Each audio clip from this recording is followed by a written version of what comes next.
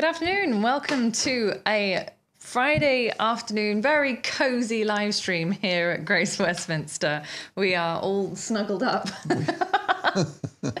And we're going to be doing an homage to the Nikon rangefinders. And we have Gray with us today. Yay! Should have like applause effects on this thing. We haven't quite figured out how to do We have a it. soundboard there, so... We do. We do. We don't know which one is the applause, though. Ooh, next live stream is going to be amazing. Once we figured out which buttons do which.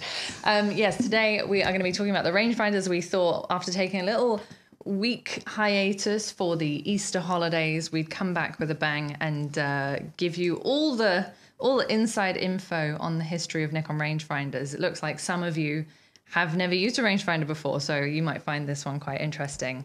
Baxter has already sent us some questions, which right. I think are going to preempt some of the questions I was going to ask. Yeah. But anyway, so I will get to those. I won't forget, Baxter. If I have forgotten, just copy and paste them a bit later, because sometimes they disappear off the chat as it refreshes. If you haven't already, please give the stream a like. If you're not a subscriber, then you won't be able to comment on the live chat. So do subscribe so that you can do that. And welcome to all our new subscribers as well. We're almost at 18,500 now. Yeah, definitely. If you haven't subscribed yet, then let's just hit this 18,500 target. That would be nice, wouldn't it, to do that during the live stream.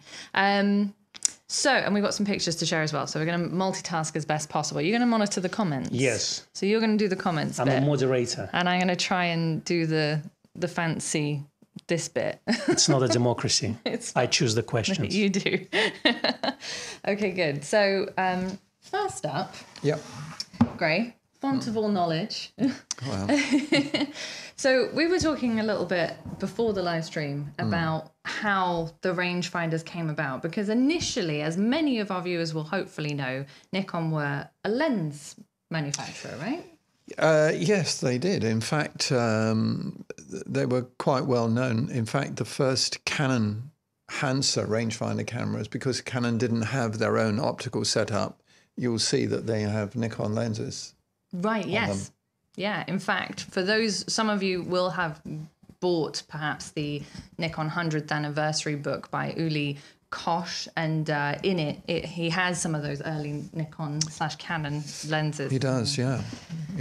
That's right. So they were famous for doing that. They also made a lot of devices for surveying. Then, of course, the outbreak of the war. They got pulled into helping the Imperial Navy and Air Force with all sorts of things, periscope sighting devices and everything you can imagine. I think at one point they had something like 18 factories. Wow. With tens of thousands of staff. Oh my goodness. Incredible. And that was just all for optical devices, essentially. Optical devices, yeah. Wow. That's right. So I think a few of our viewers will know the story about David Douglas Duncan. Yes. The late but great. And Extraordinary man. Yeah, absolutely. And I would love, just for those who haven't heard it, I'd love to hear how he kind of put Nikon on the map, because you'd be amazed at what he accomplished. Yes. Duncan was over in the Far East, and he was doing something for Life magazine, from what I recall, and he was in his he was hanging out in his studio. Yeah. And his stringer, a remarkable photographer called Ewan Mickey, came in and took a picture of him, and he said, "That'll never come out. It's too dark in here." And the following day, Mickey-san turned up and gave him this large print, this study of Mr. Duncan there. And Duncan was so astonished at the quality, and he said, "What are you using?" And he said, "I'm using Nikon lenses that are made by a company called Nippon Kogaku, which was the original name of the Nikon Corporation, which was founded in 1917. And so he invited Duncan to go down to their factory, and he chose 3 Nikon lenses with Leica screw mount fittings to put on his own Leica cameras and went off and shot the Korean conflict. Wow. And back in the States, the magazine wondered if he was using a whole plate camera because of the quality. Yeah.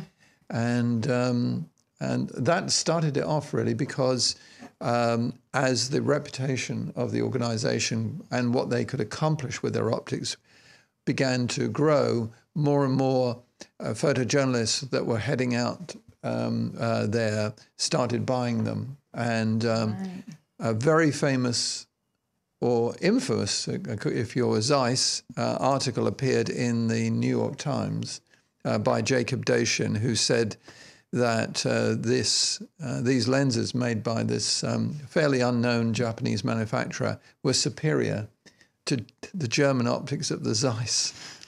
Shots fired right there. And at that point, the head of Zeiss said, unless you retract this, I'm removing all our advertising. Oh, my goodness. And they didn't retract. And he thought it was a terrible plot, that it was impossible for the Japanese to come up with something. And so, Duncan, who was like a poet with a camera, really,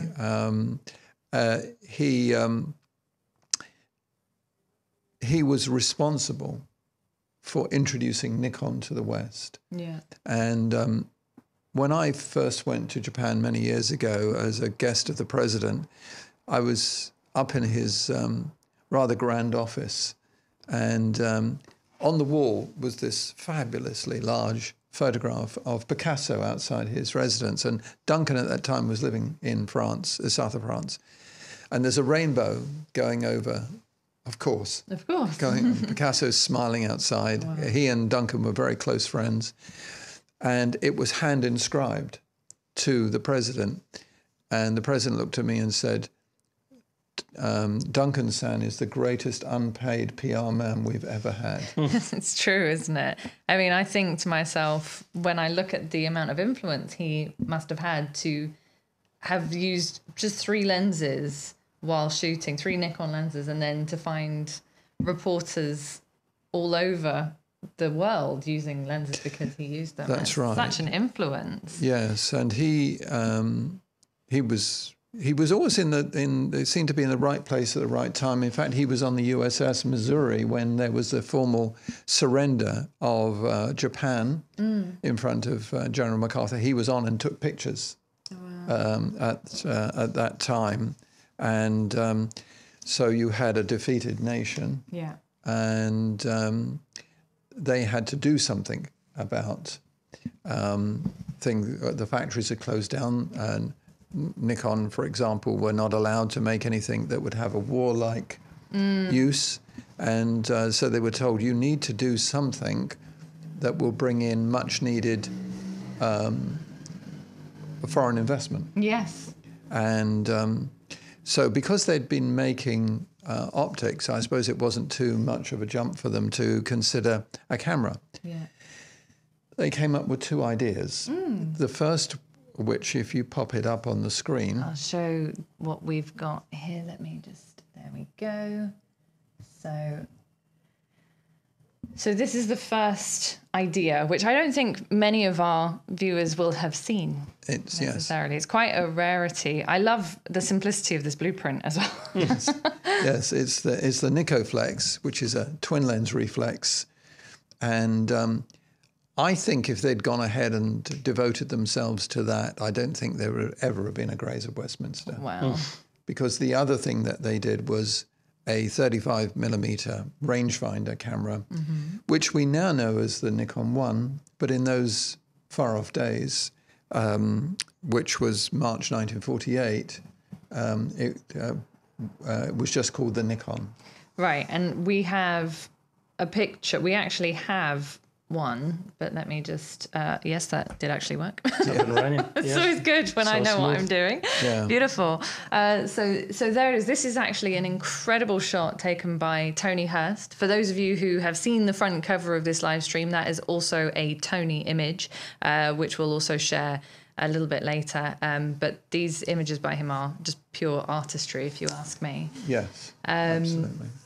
And this, so the Nikon, as it was called at the time, later called the Nikon 1, was not full frame. No, it was 24 by 32, and the problem with it is they realised that that they couldn't export it to the US, which was the big market. That's where they wanted to sell Yes, because the format was so small, it would mess up the Kodachrome mounting machines. Yeah. So 400 cameras were delivered, and the remainder were modified to widen the film gate to 24 by 34. Right. And what they did, Quite right. Yeah, well, the reason for that being is they couldn't just adjust it to 24 by 36, but they could make 8 holes perforations instead of 7. Right. And that would be enough to actually cut the frames Oh, I see. in between the frames. So that they could then actually use it. Interesting. He did some research. he speaks sooth. Done my homework. Yeah. And what they did was, with these Nikon ones that they modified, they just got a stamp and stamped the letter M. So if you see very early ones, they're slightly out of true. They're a bit askew. There are a bit askew. Now, we've got one here. This, I imagine, is a late one because the M is very beautifully aligned on the top. Yeah. What do you think? I think it is. It is. Yeah, I think this This is has actually got its original box with it. Oh my Nice. goodness! Yes, so we've got this one on display downstairs. One thing I will say is one of the reasons why it's taken us so long to put this live stream together is every time we manage to obtain an SP and an S2 and an S3, and we manage to have one of everything, we sell them. So we don't have an S2 with us today because we had one and we sold it, I think, on Tuesday, which means we are devoid of an S2, but we do have a picture, so it's okay. Yeah. We have this one. So Yeah. you won't necessarily be able to see the serial number, but the M is up there. Yeah. And the reason they used the M was the Leica size was 24 by 36, and they'd bought out a 24 by 32, so they thought they'd go halfway and call it the M. Why not? For, You do. I mean, that's a weighty camera. it as well, is. isn't It is a It's heavy really, really camera. chunky. Yeah. I actually, if you put on my desk there, not the camera that's closer to you, but the one just behind in the bubble wrap. Yeah. So one of our friends of the shop, Mark, brought this in for me to look at the other day and has loaned it to me for the sake of showing it on the live stream. But when you were talking about the Nico flags, Yeah. he was telling me how at one point there were probably TLRs for every letter of the alphabet. And that's probably why if Nikon had gone with a TLR, then we wouldn't have this incredible legacy that we have now. Yeah, that's right. But this is I assume that it's pronounced Aries as opposed to Air. I could be wrong. Let me just open, you open the lens cap like this. But this is a really rare one because actually it has Nippon Kogaku lenses on it. And there were very few of them made. It was made shortly after the war when Nikon had laid off a lot of their staff because post-war efforts, they had to. But this is a thing of beauty. I'm not allowed to put a roll of film through it, sadly, but you can have a look at it and it is really, really gorgeous and in lovely condition. And I think later on they put, I've gone blank now. They put another brand of lens on. But anyway, so there were very few made with the Nikkor lenses on there. So there's a little bit of history. It's probably just as well that Nikon didn't decide to do a TLR. That's right. Yeah. After all that. So do we have any questions before I? Well, they say the chat is very quiet because everyone's listening to Gray right now. Yeah, we're just avidly listening. No pressure. Yeah. Thank you very much to Fred for your contribution to the coffee you, fund. Fred. We did not announce, but coffees are always welcome. Thank you, Fred. So thank very you much. for that. And thank you to Jean as well Thanks, for your Jean. contribution Yes, to the Jean. coffee Thank you. fund. And hello to Seth, who would like a Z mount rangefinder, which would be quite an interesting idea, wouldn't it? They never did it with DSLR. I mean, obviously. But it would be interesting to see a Z one. It would be possible. Yeah, I think have so. Fuji have, what is it, the X100 that's a rangefinder style. That's a point and shoot. Yeah. With a built-in lens. It is. It's true. But what I'm thinking is, like, because obviously it has its own mount. Yeah. So why Nikon, let's say, if they design a digital camera with the same mount? That would be interesting. That would be interesting. But then these lenses would shoot up in price. I mean, they're already pretty expensive because there's not that many of them around. But yeah, it's true. I don't know if it would necessarily be very helpful. Like M mount? It's a great idea. Yeah. Z mount is quite large though. For this type of rangefinder, then I think it would just make camera quite large. Yeah, it would. It's true. It is chunky, isn't it? That. So after they did the Nikon 1, and then they had the later version which had the M stamped in it, so it was modified so it had a slightly wider frame. What did they do next? The S, which the S. which was pretty much the same except it had flash sync. I think I have that one. Let me just show you that one. There we go. So that's the S. This is a stunning image that I have never seen before by Tony Hurst. Beautiful shot. Isn't it incredible? So this is the S. And was that full frame yet, that one? No, also not. No, it was still the same. So it was 24-34, but first to offer flash synchronization. Right, and that was the only difference between them. Mm-hmm. Amazing. And so that one came out when? Well, that's a good question because I didn't note it down, but I'm just going to look in your red book. My little red, well-thumbed book, which I've had for many, many years with all my scrubbly notes in it. Oh, I've got it, Gray. It says the M was dropped from serial numbers in April 1951. So I assume that would be a production start. Yeah. 51 to... Yeah, January 51. Right. So January 51 to then 55. We actually do the one just before. I missed this picture, but this is the M, which was then discontinued. Oh, I should show that with the Life magazine shot. Yeah. It's a gorgeous... It's a great shot, isn't He's it? a remarkable photographer, Tony. Absolutely. He really is. So it was Nikon, or Nikon 1 as we know it, then the M, then the S, which is over here, which is this one, and then in 1955, was it? What, for the S2? Yeah. 54. 54, we had the S2, so there we go. So this is an ad for the S2. I don't actually, where was this ad, I wonder, where they included it? I imagine it was in Popular Photography or something like that, one of the American journals. That's where I've usually been able to track down these old ads by buying them online. Yeah. And then the S2 was the first break into 24x36, full frame 35mm. Finally. First with a lever wind. Oh, yes. First with international shutter speeds from 1 to 1,000th. Right. Whereas all the others are 1 to 500th. Gosh. So, they made a lot of them. Yeah. They made two versions, the all-chrome one, and they made one where they made the dials black. Right. And that's still our most popular selling one in the S2 range. So our S2 that we had up until the beginning of this week, as we were preparing for this live stream, that was a black dial S2, wasn't it? It was, yes. Yeah. So we do see those around. I can understand why it would be popular because there's another shot there of the S2 with its very fetching leather case. And I think that the 500th of a second shutter speed would have been quite limiting for a lot of people, actually. So it makes sense that this one would have been more powerful. Old a higher angler spotted on the ad. It says, it's too small for me to read the thumbnail. It says, please, it says on the bottom of the page, please say you saw it in modern. So assumingly. Right. So that was the magazine.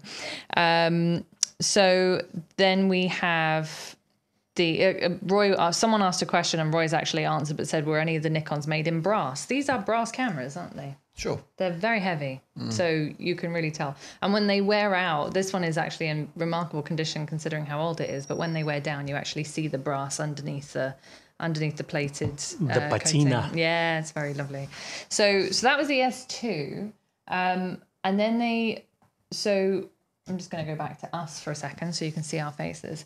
So after the S2 didn't come the S3. No. Just to confuse everyone. No. The next one we had was the SP. Right. And the P stood for professional. Not casual. Titanium shutter. Sorry. Adapted for motor drive with the S36. And it had dial-in, switchable frame lines in different colours visible in the viewfinder. Right. So this is our SP over here, isn't it? Yeah. We managed to keep this one. This is about to go on the website, but we decided to just keep it so that we'd still have it for the live stream because we've sold 2 in the time that we've been preparing for this. So this is what the SP looks like. It's much lighter, I have to say. It is still a hefty camera, but it's much lighter than the Nikon one. Yeah. And you can see on the top there, you've got the sort of the options to dial in the different lenses on the top. It's got 2 viewfinders. Yes, because the smaller one to the left is for 28mm. So you've got this little one on the side here, which is for 28, and then the one on the right-hand side is the one that you can dial your 50, your 85, your 105, or your 135. Or they did them in centimeters, so it says 5, 8.5, 10.5, etc. And just to interrupt you for a moment, that they then went on to make 180, 250, 500 and 1000mm 6.3 with a reflex housing. The 1000mm weighed 22 pounds. Oh my goodness. I mean, what would you use that for? Good question. Ballast for a submarine? Yeah, that's, I've never seen one. Have you not? Never seen them 1000mm. That's amazing. They make such a lovely sound as well. Yeah. So Champagne Sumo asks, how much does the SP cost? It does vary. Yeah. They're usually about... One like this, about 1950. Yeah, about £2,000 roughly. It will increase more if, for example, it has its box and case, original instructions, or perhaps its warranty cards, which way back then were hand-signed. Wow. Isn't that incredible? Little extra touch there as well. This one's in very nice condition, but it's really nice. It's considering how old it is. It's been not too heavily used. Were there versions of the SP that had a cloth shutter, or were they all titanium? Early ones had cloth. Yeah. Right. So if you're ever looking out for one, then you might see some of the early ones have a cloth shutter, and then later ones will have a titanium shutter. We have a couple of... Sorry, just one other thing I'd forgotten to mention. Yeah. It was the first camera to take a clip-on exposure meter. And Nikon made one of those. Yeah, which coupled up to here. Oh, that's very cool. I don't know if we've got one, but we've had... Not at the moment. We've had a few over the years. Are they still reliable, do you think? Well, it's a selenium cell, so probably highly unlikely.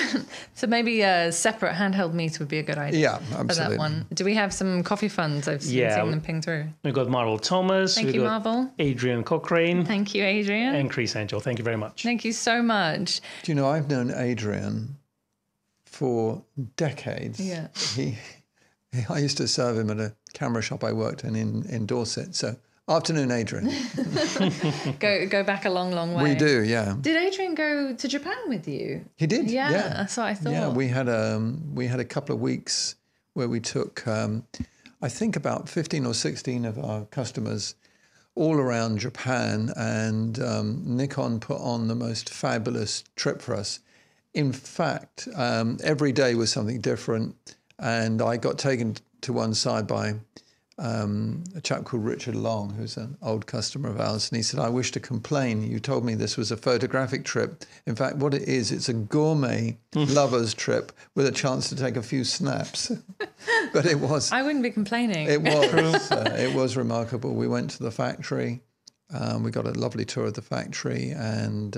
Is that the factory that no longer exists? Yes, that's right. Sendai. Yeah. Wow. Adrian says, good afternoon, Gray. Yes, a great trip. There you go. So I will show this picture of the SP whilst we're still on the topic. So that is, again, another Tony Hurst image. Is that a black SP? I can't actually see. It is. Yes. Yeah. Wow. With the 1.1. With the 1.1, which we actually have. So they did 2 versions of the 1.1. Yes, they did this one, which is the internal mount one, internal bayonet. And it was felt at the time that perhaps it put too much weight on the mount. I haven't ever seen any problems with it. So after a while, they then made this one, the external mount. The internal mount came out in 1956, and they made 1,200 of these. And this one came out in 58, and they made 1,800. Wow. They are very scarce. Yes. We've only seen probably no more than 5 in the last 36 years. And I've shot with this one. Have you? Actually, yes, I have. And it's a stunning lens. It's actually something that I've never seen any other lens do that this lens does, and that it kind of draws the subject out so completely from the background. And you get this kind of really beautiful swirly whirly bokeh, which you'd quite like, actually. So take notes. Yeah, we've just been testing Voigtland F1 lens and for the Z mount, and it does very similar thing, but I haven't tried that one yet. No. Now the interesting thing, there is one up on the auction, Lights auction, in Leica M39 mount. Yeah, I saw that. And that one is very rare. We found it in the Uli Koch's book. Yes, that's right. Yeah. So the P is for professional and SP. Champagne Sumo asked what the S stands for. Does it stand for super? Well, super professional. Well, they used the S from the first flash sync model onwards. The Nikon S. So it was S, S2, SP, S3, S4. And then it all kind of lost all meaning at that point. But yeah. But maybe originally it stood for sync, potentially. I think so. Wow. Yeah. I mean, it's one of those questions where you get a lot of different opinions. Yeah. But we shouldn't really forget in all this that there was someone in charge of the design of these early models. Yes. Mr. Fukita. Of whom I have a picture. There we go. Yeah, we have a sort of one of those official ones, and he doesn't particularly look it here, but he was a very jovial character. No, it's very serious. And Robert Rotoloni, who has written a number of books on Nikon rangefinders and runs the Nikon Historical Society, interviewed him in some depth to ask a lot of questions that had come from collectors and sort of photo historians that they wanted to know about. And his knowledge was extraordinary, even going back to those far-off days. Wow. Amazing. So he was the designer. Ken says that he purchased an S2 on eBay recently, and the camera looks and performs as brand new and has taken some of his best black and white photos with it. Yeah. Rangefinders, someone asked how you focus with the rangefinder. In fact, Days Off said, how's the focusing on the SP? Is it only done through the front wheel or on the lens?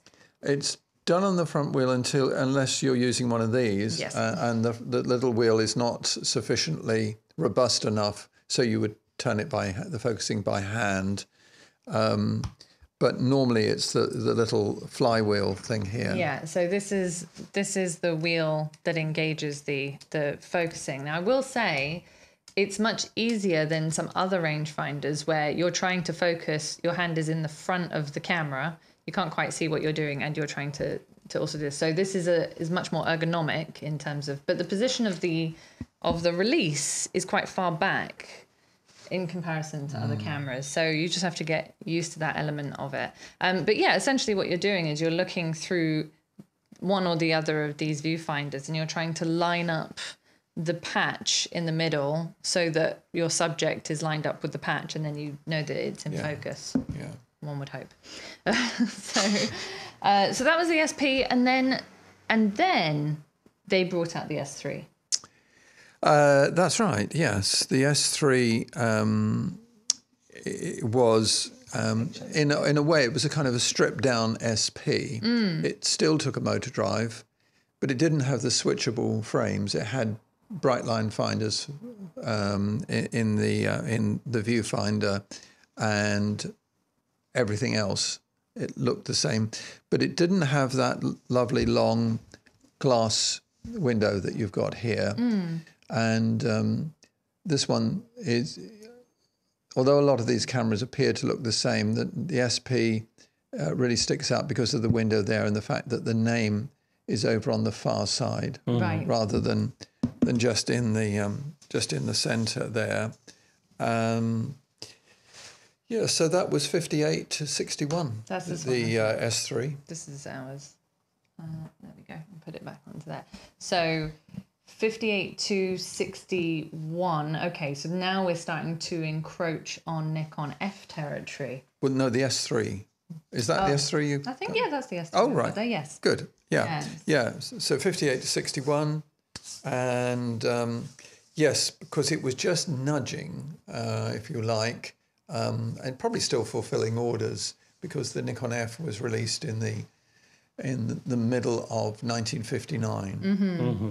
So it kind of overlapped a little bit. And it's interesting that they went from this design to an SLR. I wonder if that was because other companies were starting to bring out SLRs. I think so. Yeah, and Nikon thought, oh, we better start moving. So you got the S3, which is, as you say, a stripped down SP. And then right at the end, they brought out the S4. That's right. Right. So this is Which the one was- that's actually on our cover. It's sharply reduced, no self-timer, no motor drive, and in fact, never exported out of Japan that I'm aware of.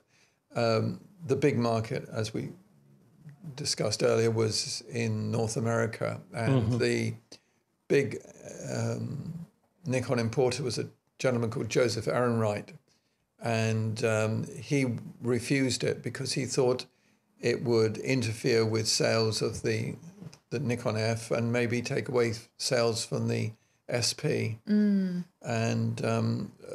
so they're not that easy to find, really. And they're not terribly expensive either. But they're great. They're beautifully made. Yeah, and they're more more recent, if you like, than the others. Yeah. So they made those. What were the dates on the S4?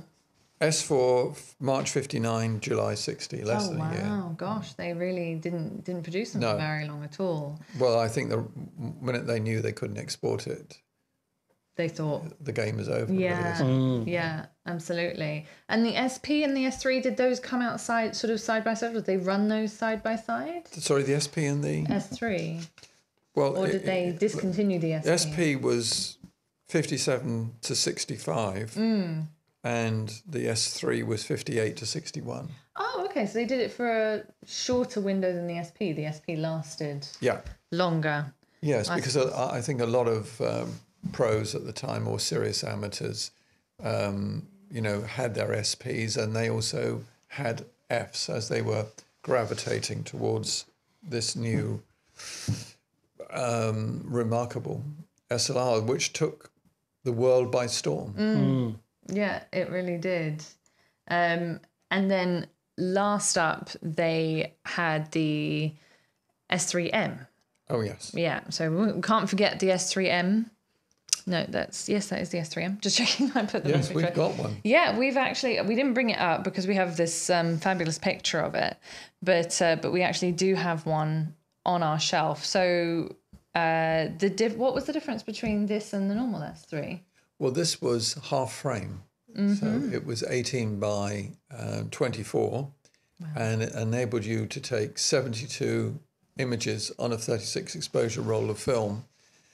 And it had its motor drive, which was the S72, so framing up to 72 exposures. Yeah. But only 195 units were made. It is Wow. probably the rarest of the production models of the rangefinder, and their last great hurrah. Yeah. Wow. And Incredible. I think up until very recently, we thought that this was the only half frame We did. camera that Nikon had ever made. But those of you who watched the live stream a few weeks back will know that we discovered, and I'm going to share this picture again, but we discovered that Nikon actually made this in very limited run. This was an FM2N or half frame. And the only way you could tell it was half frame was by taking the body cap off and looking inside. Right. Yes, it was ordered by the Norwegian Nikon importer. Yeah. Because someone in the Norwegian police had the bright idea of film economy because they wanted to take mug shots. And so they asked Nikon whether they could make some that were half frame. The Nikon Norwegian importer put in an order, and Nikon,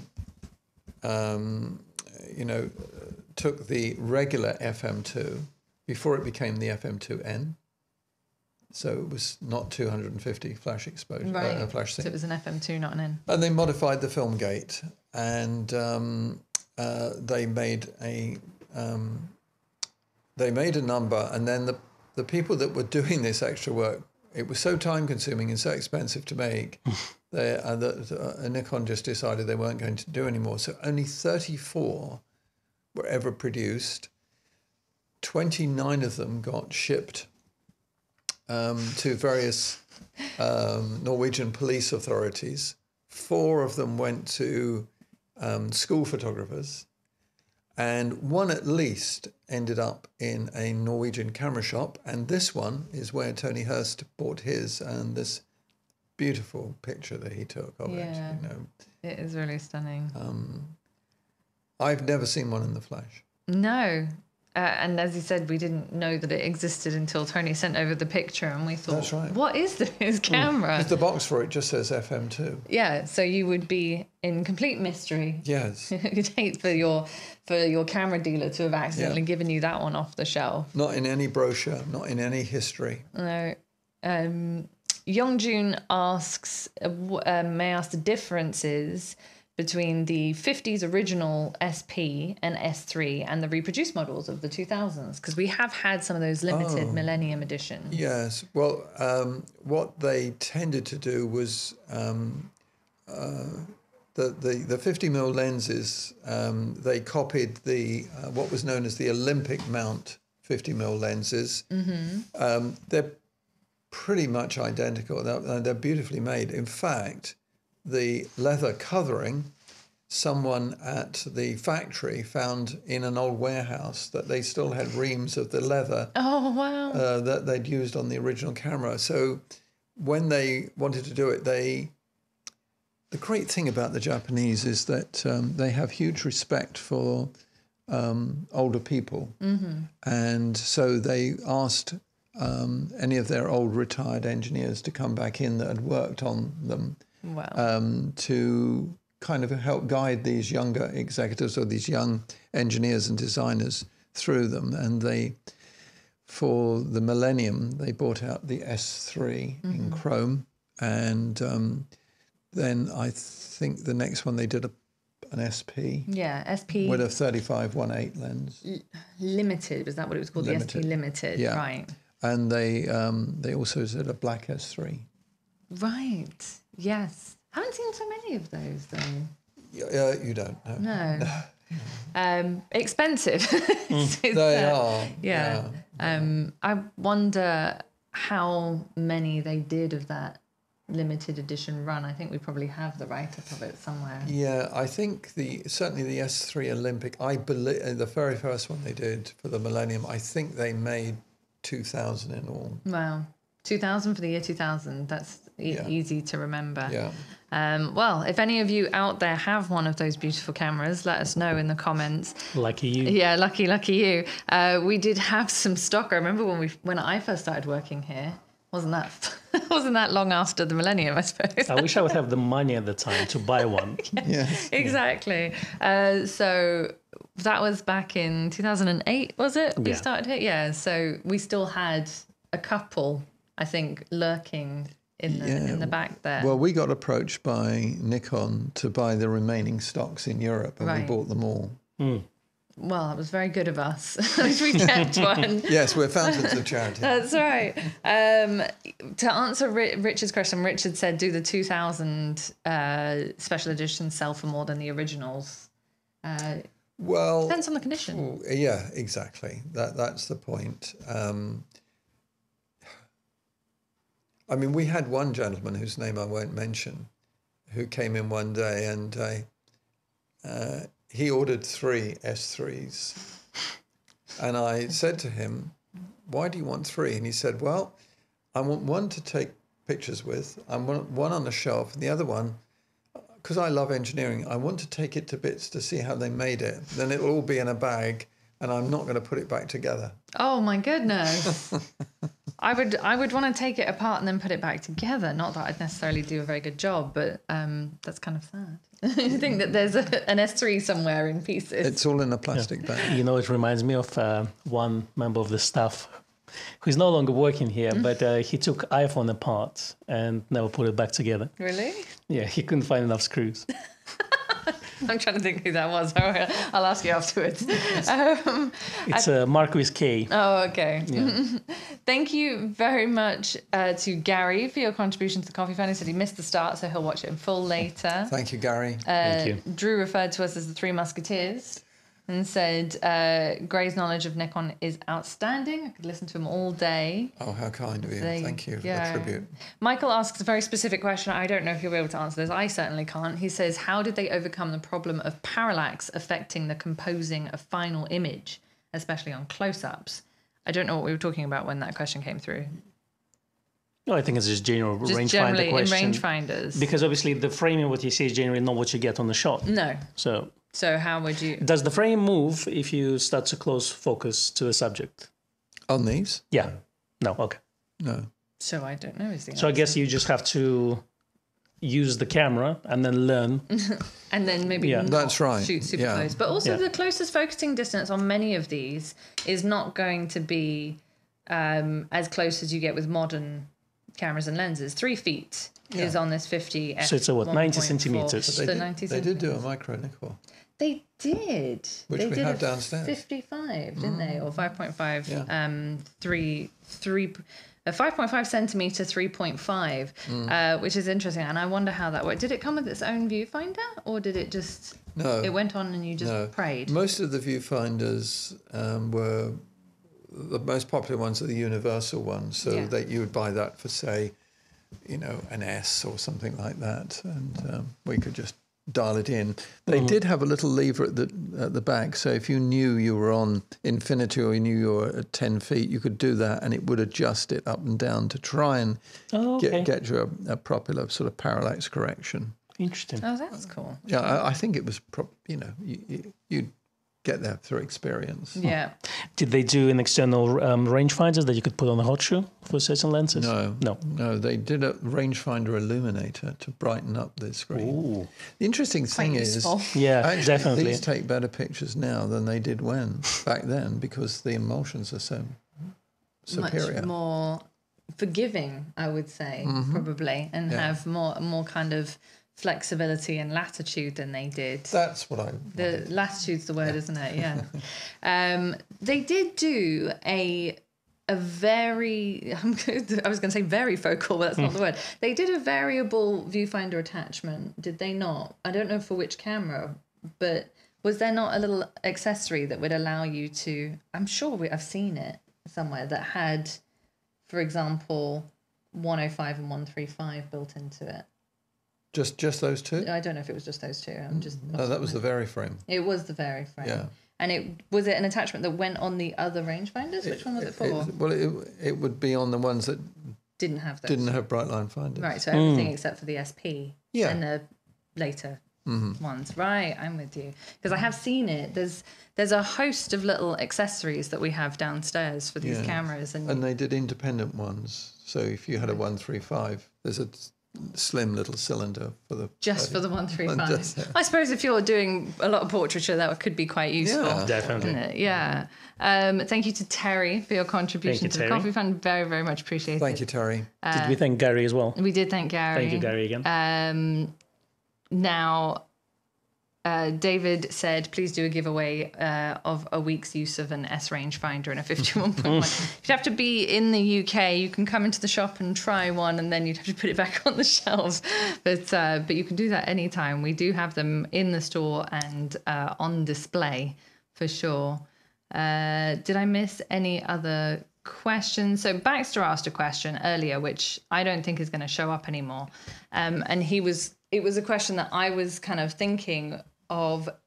Do you think that the Nikon F coming out was the reason why they stopped rangefinders ultimately, or was it just the kind of the trend, the way that things were going, a little bit like we see now, I suppose? Well, yes. I mean, it could have. You could say that it killed off the rangefinders, but that was a sort of a natural progression. The effect on the market was explosive, and within a very, very short period of time, nearly every pro photographer working had a Nikon F. Right. Because you had motor drives, you had bulk film backs, you had interchangeable focusing screens, interchangeable finders. Yeah. It was the start of a stunning system. Yeah. And we know Nikon Fs are still in use today. Yes. So many years later. And I think as a 35mm camera, I think it is to look at it, particularly with the pyramid shape that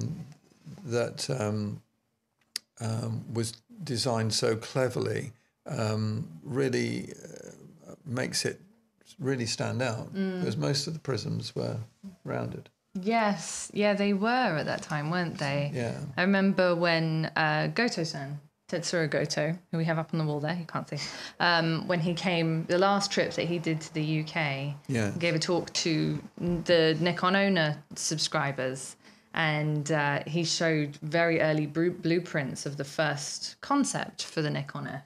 And it looked like an entirely different camera. Yeah. To what, and I'm very glad that they went with what they went with. But it was very boxy looking. It was completely different. And I think that they even built, and they probably scrapped it, but they built a prototype and had photographers use it. And they'd done this sort of meeting, and they had people come and use it and say, no, don't like this, change that. And then they scrapped it and started pretty much from scratch. Right. In fact, there are some examples of those prototypes at the Nikon Museum in Tokyo. Which we need to go to one day. Yeah. We must get you two over there, definitely. Yeah, absolutely. Colin asks a good question. He says, where can you get these cameras serviced these days? I have an S and an S2 that could both do with a service. Well, we know a man. We do. Yeah. We will, if you contact us, we can email Becky or myself, and we'll pass on the details. Yeah, absolutely, because it is still possible to service these, and in fact, he's very passionate about Nikon rangefinders specifically. So yes, and he's done quite a few of ours. Yeah, that's right. Baxter asks, how big a market share did Nikon have of the rangefinder market versus Leica pre-Nikon F? Good question. I don't know the answer to that. No, I mean, they were making rangefinders essentially for, I'm thinking 1948 to when was the S4, or the SP was discontinued in 65. So they were making them for about 12 years. You would think that with the amount of production that the SP had, that they were doing pretty well for themselves. Yes, and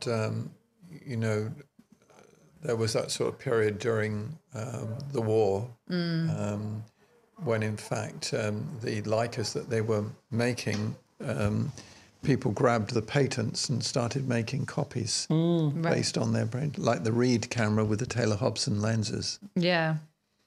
Yeah, it's so I wouldn't be able to say for sure because I wasn't there at the time, Baxter, to know. Well, Leica M3 was released in 1954, so Right. I guess it would directly compete with Nikon rangefinders. Yes, I have spoken over the years to a number of very distinguished Leica service technicians, and they always tell me off the record that the SP is better made.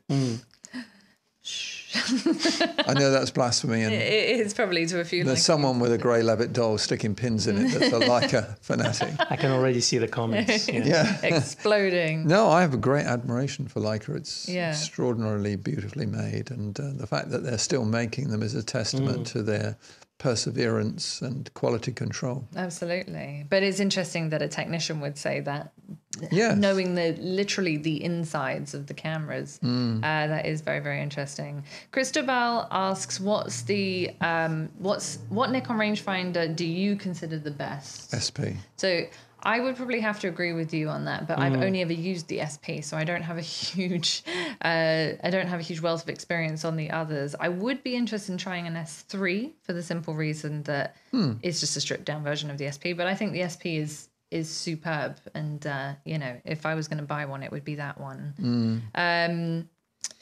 Galaden. Apologies for not pronouncing your name correctly, said the most beautiful Nikon rangefinder model ever made. Your opinions. So this is aesthetics rather than usability. That's tough. Gosh, that's a difficult question. I mean, in a way, I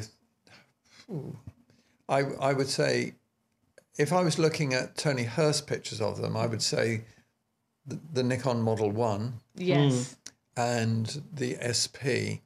And I don't know, I mean, if you're one of the old lags who's followed these streams in the past, the reason it was called the Nikon, because the company wasn't called Nikon at the time. No. It was called Nippon Kogaku.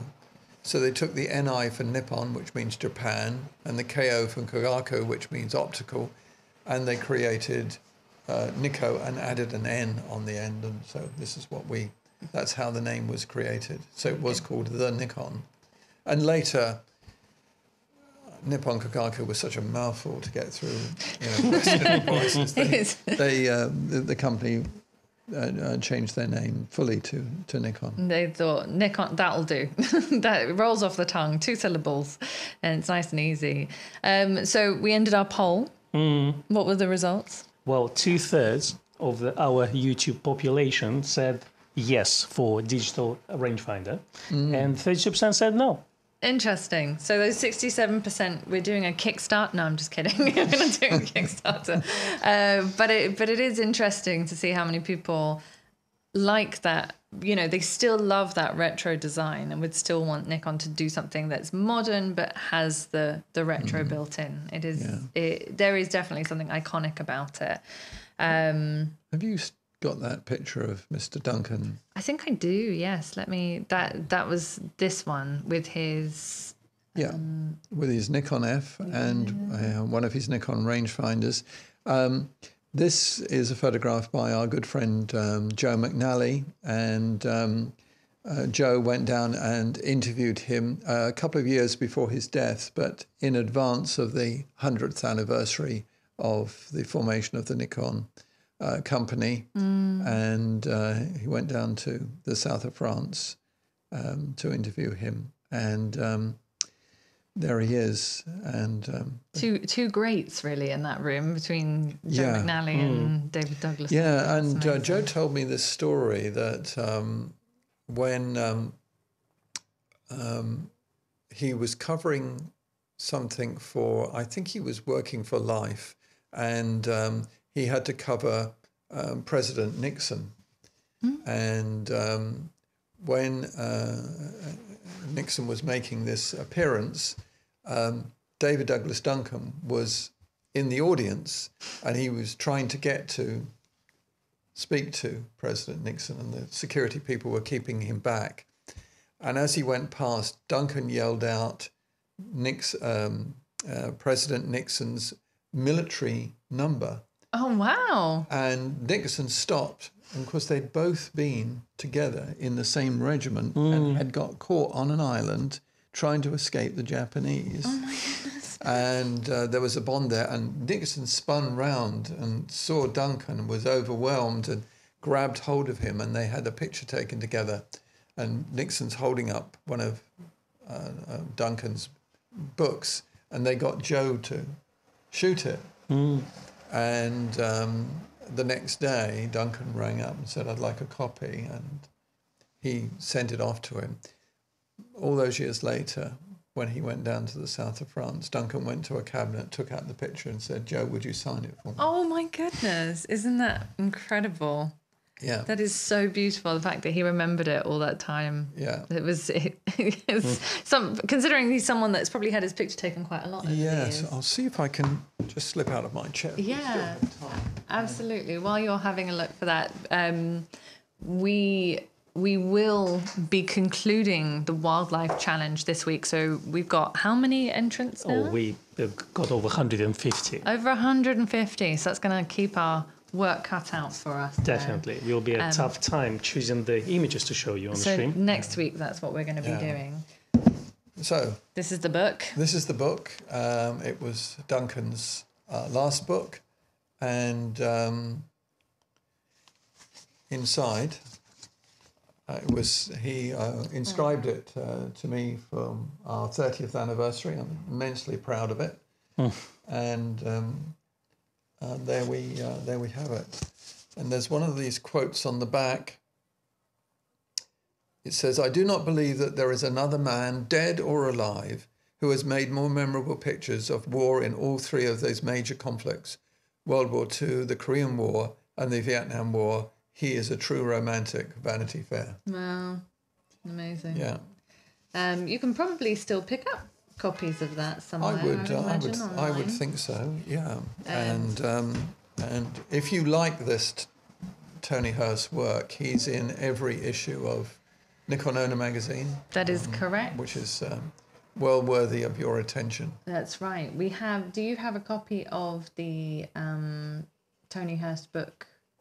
The Gray's Tony Hurst book as well. I do. You're closest to the bookshelf. I should have been a bit more prepared. But we did for the 100th anniversary, we did actually have this stunning book of Tony Hurst images made. And I mean, I'll just show you a small sample. There's a sneak peek for you. We do still have a few copies of these, don't we? We do, yes. Yeah, so you can buy it on our website. And they're signed and numbered. They're signed and numbered, so limited run. And introduced by Gillian. And it's a beautiful introduction written by Gillian Greenwood, who also is the features editor of Nikon Owner. Those Nikon Owner subscribers will know. There's her introduction there. And as you said, there is always a Tony Hurst image in Nikon Owner magazine, pretty much every issue, isn't there? It is every issue, the Tony Hurst gallery. There you go. Any other questions before we wrap up? Where we may purchase those magazines and books. Oh, there you go. So you can go onto our website. The link is in the description box. If you want to subscribe to Nikon Owner, there is a special link in there for you to do that. And if you go onto the Grays Westminster website, we actually have a bookshop section there, which has all the books and everything in it. We don't have the David Douglas Duncan book, but we do have lots of other Nikon-related books. Yes, there you go. Do we still have Mr. Rotolonia's book on rangefinders? No, because it's out of print. I was talking to Becky about this yesterday. I'm going to see if there are somebody who's got some remaining copies in the UK, because I think the only copies are with Mr. Rotoloni in the States, but it's a magnum opus. It is, Indeed. The culmination of a life's work and well worth investing in it. But it would be too expensive to have them shipped from the States. Yeah, but if you are US based, you might have some success finding it. Yes. There we go. I think that's everything. Yes. Thank you so much for joining us this week. It's been lovely, fascinating. Thank you so much to Gray. Well, thank you, Gray, for joining us. Thank you, Con. It's been an education. You're welcome to always put your comments on the stream after it's ended. If you're not watching it live, you can always put your comments and questions. We will try to answer any that we can. As I said, next week we will be doing the wildlife challenge roundup. So we will be going through 150 odd images of yours. Sounds like it's going to be about 3 or 4 hour live stream. I think we're going to have to do a sort of selection of them. So so bear with us on that. And otherwise, we're back to normal next week. We have a Nikon report. Back on schedule. And I have a video coming out this weekend. And and that's everything. Thank you so much. Have a great weekend all. Thank you. Bye-bye.